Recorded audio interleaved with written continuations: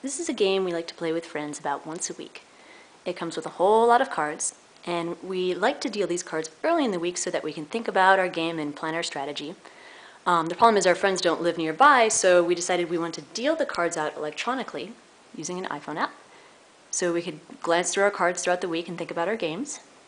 And then we built a robot to actually deal the physical cards, because really, the point of playing these games, with friends on location is the tangibility of all these objects. You would want to have the actual cards in your hands. So to solve this problem, we're using Vueforia's augmented reality tracker. And basically, we've turned each of these individual cards, into a target. And this Android phone here has gone to our server, knows which cards belong to which player, and it's going to look at each one, figure out which card it is, and then deal it into the right pile.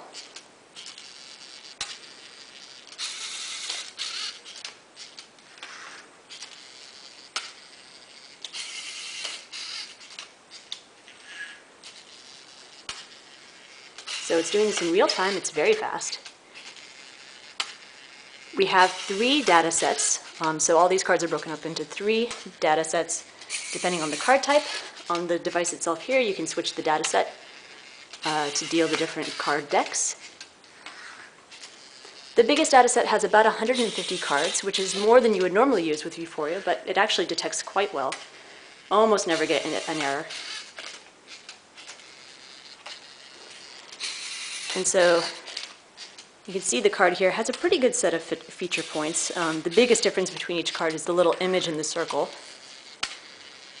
and then the size of the text and maybe other decorations on the card. So it's enough to distinguish them, and it works really well.